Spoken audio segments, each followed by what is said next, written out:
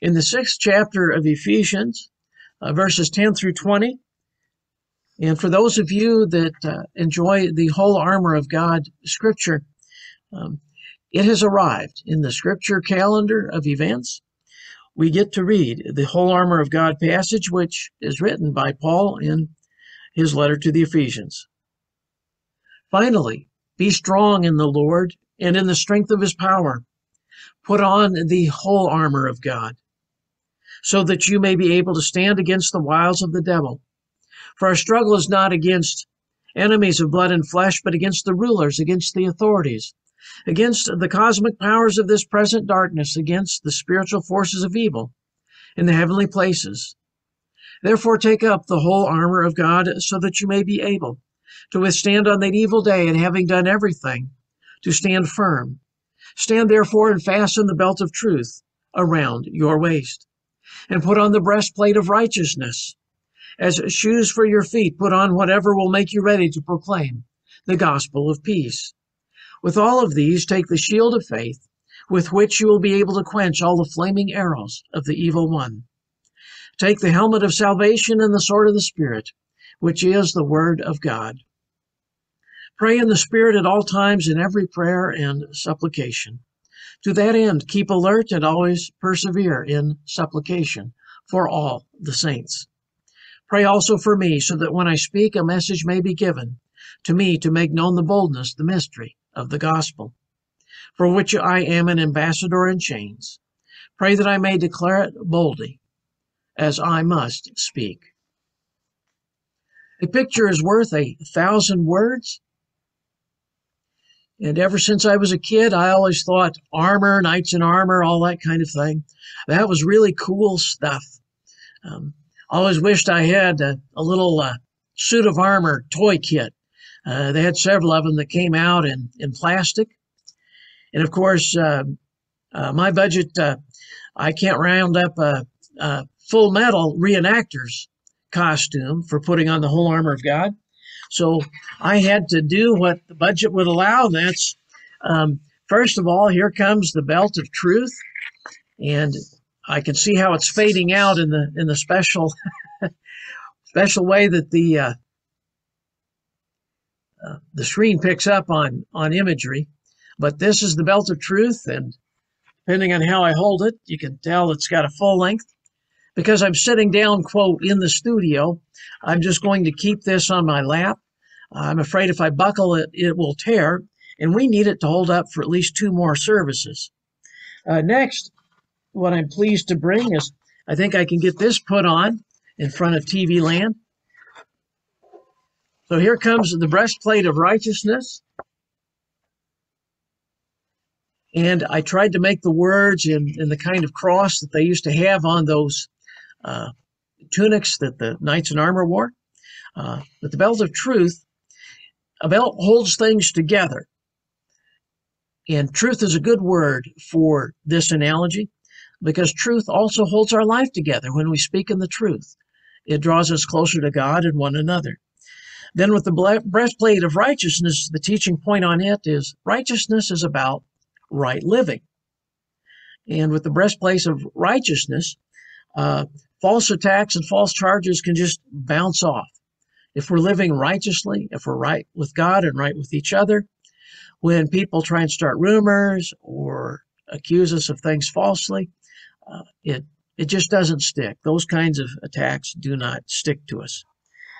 Then next, again, this is very difficult to put on in the studio, and I'm not so sure how to make sure I have this the right way.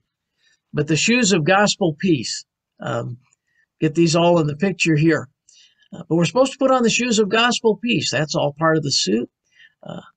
Every soldier needs to have good footwear.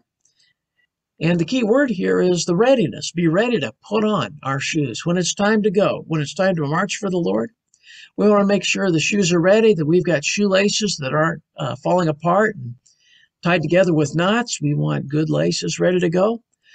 We want to keep our shoes of gospel peace in good working order. Because as Christians, we do want to be ready to serve. We do want to be ready to promote the gospel. We bring up next I like this one. It's going to be difficult again to fit this all on the screen, but it's the shield of faith. And I'll have to turn it on the angle to get it to show up in Zoom. I hope this isn't too big a distraction, all these visual illustrations. But the shield of faith, this may be the most versatile piece. It's flexible. It can go to the left, the right, up, or down. As attacks come in, we can move it around and be defending ourselves. And of course, no 2 days are alike. No 2 temptations are alike. So as problems, attacks from evil places come at us, to be able to move our shield around and block those things out, that's one of the main functions of faith, is to keep us on course with God and to help us know that our homing signal of faith is tuned in nice and strong. Then if I can keep a hold of everything, all this heavy paper armor, I'll put on the helmet of salvation. And I apologize if the words are backwards. And no, I'm not trying to put on a Roman bishop's hat. This is supposed to be a helmet of salvation. And the helmet's supposed to protect the spiritual mind. So we want to be clear in our minds. Jesus died to save me. Jesus died to save us. We need to remember the main idea of salvation, that God did this for us. Jesus did this for us. This is how much God loves us. This is why we want to put on the helmet, to have that saving grace, that saving love, that forgiveness offered to us so that we can put it on and have it be a part of our spiritual armor. And one other side note on that helmet of salvation, just like the other pieces of armor protect us, if there are any small-minded thoughts, the helmet helps deflect those things, help knock down those small thoughts. We want to keep our mind full of the greater thoughts, the big thoughts on God. And then finally, try not to poke a hole in the screen with my paper sword here, but we've got the sword of the Spirit. The sword of the Spirit. And the sword works for offense or defense. On defense, it blocks the blows of evil origin. So partnered with the shield of faith and the sword of the Spirit, we can do a lot of blocking of attacks that come in and try and disrupt our spiritual life. At the same time, the sword of the Spirit can also be an offensive weapon, not to offend people, but to strike out in love, to do acts of random kindness, to demonstrate God's love. The Spirit leads us to where God wants us to show our love. And so that's the real use of the sword of the Spirit. It's not to dish it out. It's to share it out. It's to help pass out God's love. I'll carefully set aside some of my pieces of armor. So to summarize, putting on the whole armor of God, we consider these thoughts. Physical armor requires 2 things, metal and a blacksmith. Spiritual armor requires 2 other things, faith and God.